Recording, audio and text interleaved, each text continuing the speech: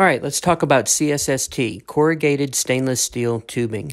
This is a flexible gas line that's installed a lot these days, and it's not inherently problematic, but it can be a problem when it's not properly grounded. And so what happens is that if this gas line becomes energized because it's such a thin material, it's been known to be pierced by lightning strikes. Well, if it gets pierced, well, then you have a spark with a pressurized gas line, and that's not a good thing. That actually happened in Lubbock a few years ago, and a house basically blew up because this gas line was pierced through by a lightning strike. And so the important thing is that it be properly bonded and grounded.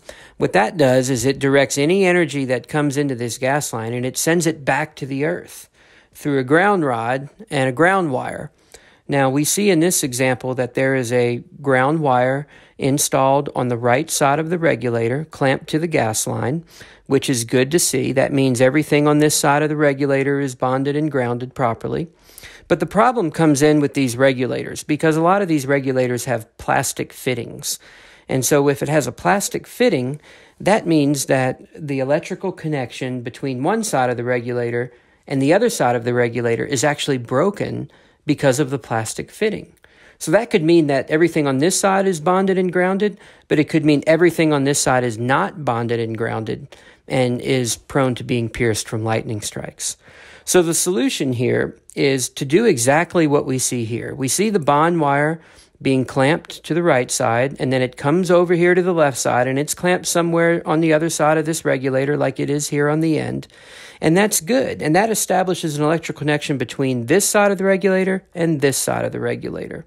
And that means that everything on both sides of the regulator is properly bonded and grounded as it should be. And that's important to me because I don't want anyone's house to blow up. It's also why I recommend that an electrician evaluate any CSST to make sure that it is properly bonded and grounded. For more information about CSST and how you can stay protected, visit the link in the description at BrennanTealFoundation.org, where you can learn more about the situation in Lubbock as well. This is Alan with House to Home Inspection Services and HousetoHomeInspector.com.